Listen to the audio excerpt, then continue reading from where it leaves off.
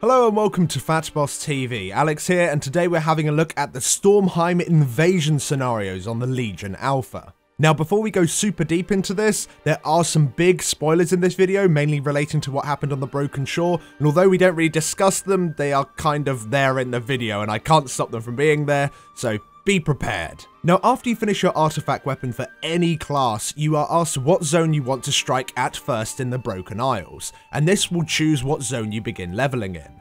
Right now on the Alpha you have a choice between High Mountain and Stormheim, and as Stormheim is the one with the awesome scenario, we're going to pick that one and have a look at it from both an Alliance and Horde perspective, as it does change depending on what faction you are. So let's have a look at the Horde version of events first. You start off by picking Stormheim on the map. It tells you that Sylvanas has assembled a fleet to go to Stormheim to locate the powerful artifact known as the Aegis of Aglamar. This is actually the shield that you use in the Halls of Valor on the second to last boss, where you have to all hide behind it. So yeah, you have to go and get that artifact so you can use it against the Legion. You accept the quest and you are told to go to Dalaran to meet with Nathanos Brightcaller, the champion of the Banshee Queen. So you pop over to Dalaran and get given a letter. When you click the letter, Sylvanas speaks to you as you're kind of reading it, as if it's like her speaking in your head, like the movies. Either way, she tells you that as the new war chief, because Vol'jin is missing at the moment, so as the new war chief, she wants you to secure the future of the Horde and that you need to help her. She wants to go over to Stormheim, and she lets you know that you'll have the full might of the Forsaken behind you. So you go through the portal and meet her in Durotar Harbour. When you teleport there and speak with her, she is supposed to escort you around the ship whilst you make the final preparations, but this isn't working just yet. So instead, you stand there as she tells you about getting the shield and how good the ship is. She tells you that she is never going to stop fighting until she gets what she wants, and it is all a little bit odd where she's like, oh look how nice these cannons are, and she's just standing still, nowhere near the cannons, but it will all be cleaned out after Alpha. But either way, you complete the quest and queue for the scenario. Upon entering the scenario, you find yourself amongst the entire Forsaken fleet upon Sylvanas' personal battleship. She tells you that the Alliance have attacked us with their giant Skyfire skyship in the air and that you need to repel them. So what you do, you then jump on a bat which will take you over to another ship. And what you're doing is to go over to a ship to use a catapult to shoot down some of these griffins. Now this bit is really horrible. The camera angle absolutely sucks on this catapult, and with a ton of bats flying about at the same time, it's really hard to see who is who. Not only that, you have to shoot down 30 of them, and your catapult projectile is curved, making it very irritating to actually try and predict where they're going to be so you can hit them. Now periodically, an Alliance battle mage will drop down and freeze your catapult. What you need to do is jump out of your catapult because it no longer works, you need to kill the battle mage and then get back into your cannons. The battle mage itself doesn't really do too much, he's got a frost firebolt that slows you a little bit, but either way you finish her off. It's kind of like an economy version of the loot ship in ICC. Now after eventually taking out 30 of these birds, Nathanos Brightcaller lets you know that we need to go to all of the other ships as they are getting decimated by parachuters. So you quickly jump on the bat and start your journey over to the other ship. Once you land on the Brightcaller, you'll find a bunch of human bastards that you need to take out. These guys aren't too difficult to deal with, but you do need to be careful of projectiles landing on the ship as they will deal damage to you, so it's very important that as you're fighting them, you're moving out of these giant swirly circles that are coming down, just so you don't take this extra damage. After you've cleared out the ship, a captain will arrive.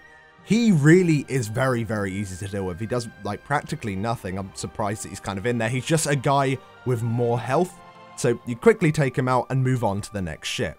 Now this ship is infested with Worgen stalkers, and once again you want to take them out nice and quickly, and then a Commander Worgen appears.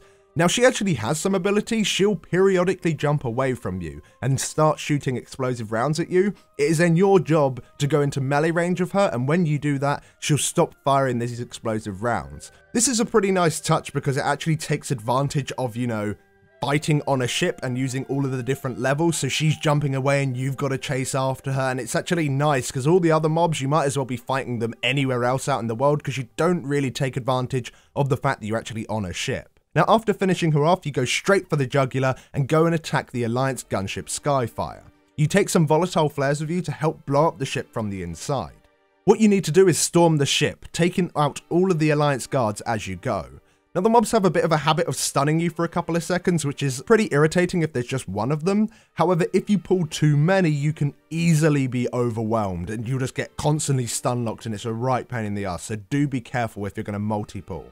During the time that you are storming the ship, you are also placing the volatile flares near the ammunition to make it so the cannons will explode back into their faces, so make sure that you place these down as you're clearing out each level of the ship. After taking out 2 floors of Alliance troops and placing the flares, then you go upstairs with Nathanos Brightcaller to take out King Greymane, who is the leader of the Worgen.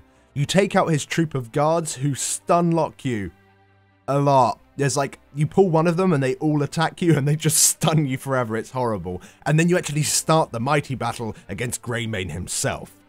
Now, Greymane isn't too difficult to deal with. He can stun you as well as slow your attack speed, which is a little bit annoying. But once he gets to 50% HP, he goes full Worgen mode and doesn't really do much more. He can apply a dot now, which doesn't really do too much damage, and he kind of stops stunning you, so it becomes easier when he turns into a Worgen, which doesn't really make too much sense. It'll be awesome if he had some more mechanics, so maybe you have to move out of some void zones because he's going to jump on them and start mauling you or something. It really feels like you're not fighting a Worgen, you might as well be fighting a boar at this point, so hopefully they tart him up a little bit. Now, after getting him to around 10% HP, he does something amazing. He'll knock you down and then fly away. Like, just zooms off into the distance levels of flying away. It's a little bit weird. Then the screen fades to black and it has a little placeholder message saying that there'll be a cinematic of the Skyfire flying away in flames, shaking from explosions.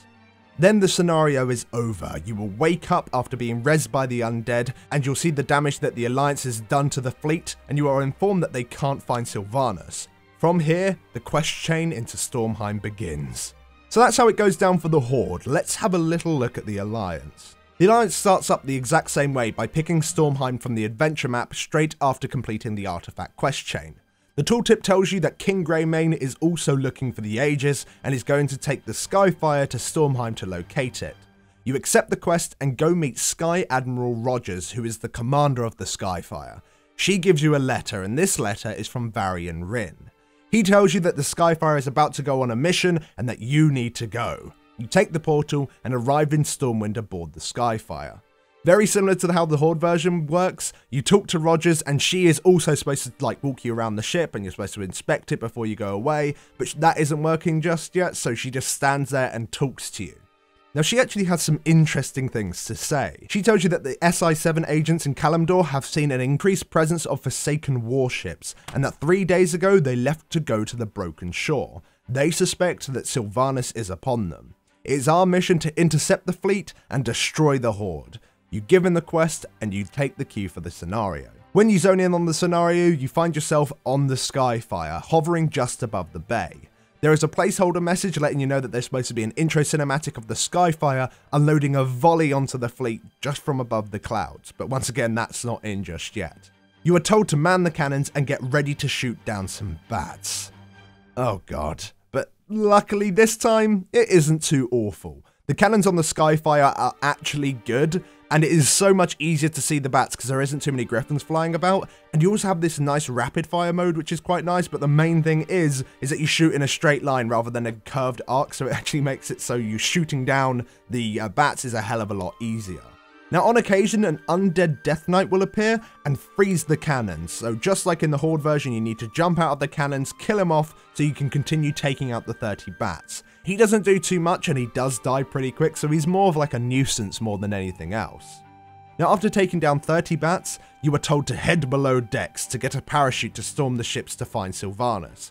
As you're running down all of the stairs to get to the back of the Skyfire to grab your parachute, loads of mobs are talking to you saying, oh, we'll be at your back, we're ready to fight with you, and it's a nice little touch, and you've got these arrows telling you where to go. It actually feels like you are preparing to like parachute down and take everything out, and that's what you do. You grab a parachute and after a lovely flight down, you land on the Banshee's Whale. Now, this ship was way harder to clear out than any of the Horde versions that I had to do, but there's a couple of reasons for that. I kind of aggroed the whole ship because they weren't fighting. For some reason, the Alliance and the Horde, they were kind of standing next to each other, so I just pulled them, and all the mobs aggroed onto me, which was pretty horrible. My character is a few levels higher, so these mobs are scaled up, and I have really, really bad gear for my level, so I did actually nearly die, but we managed to take them out in time, and then you are told to keep searching all the ships as you are trying to find Sylvanas. So what you do is that you get on a griffin and jump over to the next ship, which is the Black Rose.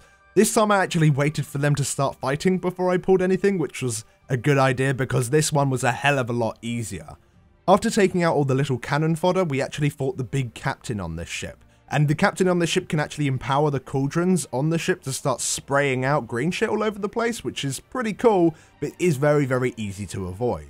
After this, once again, you're still looking for Sylvanas, so you go straight to the Windrunner, which is Sylvanas' personal battleship. You kill the royal guards and then take out the captain. Just before you kill the captain though, you are stopped as you want to get more information from her. She tells you that Sylvanas is gone and that the Skyfire is doomed. You very, very quickly mount a griffin so you can get straight back to the Skyfire and try and repel the horde on there. When you get there, you find the whole place aflame from the flares, as well as several Forsaken enemies plundering the ship. What you need to do is throw flares overboard and kill as many Forsaken as you can. These Forsaken mobs were a hell of a lot easier to kill. They did have like some bat-like friends with them and they placed down smoke bombs, but as like a melee class, which survival hunters are now, as a melee class, the smoke bombs didn't really do anything and they were pretty easy to kill. So once you've done enough of this, you are told that it is too late. The Skyfire is completely fucked and that you need to go upstairs to help Greymane on the top deck. You find him and Nathanos Brightcaller in battle, and you need to help take out Nathanos. Now, Nathanos, once again, he actually doesn't really do too much. What he does like a little barrage that places green shit all over the place you need to step out of, but it's very, very easy to avoid and there's nothing really too much to worry about.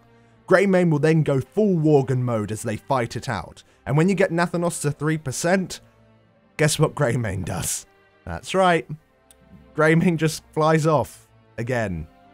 Like, I just don't understand what he's doing. But yeah, Greymane decides that he's had enough and he flies away. When this happened, the screen fades out and then it tells you that an outro cinematic of the Skyfire flying away in flames, shaking from explosions, will be here soon. You wake up in an Alliance camp surrounded by the wreckage of the Skyfire, and there you start the quest chain into Stormheim. So that's what you can expect to see when doing the intro scenarios into Stormheim. I thought they were pretty cool, like having a big old battle between the Alliance and the Horde, and although I have absolutely no idea why we're fighting, it still didn't really stop the whole set piece from really feeling quite cool. One thing that this could really do without, in my opinion, is the cannon sequences. The Alliance one is okay because, you know, your cannons aren't fucking awful, but the Horde one is just unbearable, and it really does need some work. But we are in early alpha, I expect things not to work flawlessly, and I'm surprised how well it's working in the first place.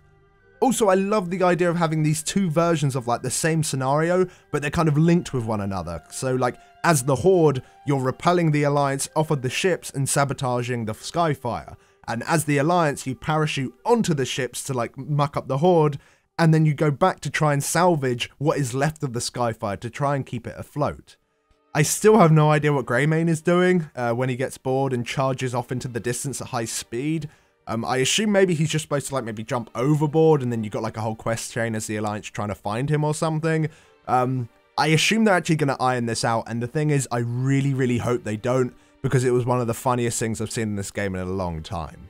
You may have noticed as well that I did complain a little bit maybe about the difficulty of this, but of course we do have to take into account that this is expected to be done by absolutely anyone that wants to level through Legion. So of course the difficulty can't be too high, but once again they can make it so there are avoidable mechanics that don't maybe punish you too hard and maybe give you a bonus if you avoid it. So maybe when you're fighting Greymane and you have to avoid his charge, if you avoid the charge you get a damage increase, and if you don't avoid the charge then you just take a little bit of damage and it's not the end of the world. Maybe they could do some things like that to make it so it's a little bit more fun to play against, because as I said, sometimes when you're fighting up against some of these really key characters to the lore, it feels like you're pretty much fighting a boar in Elwyn Forest. They don't really do anything. So maybe the introduction of not punishing but more rewarding mechanics when you're fighting these big lore characters could really add to the whole feel of the scenario.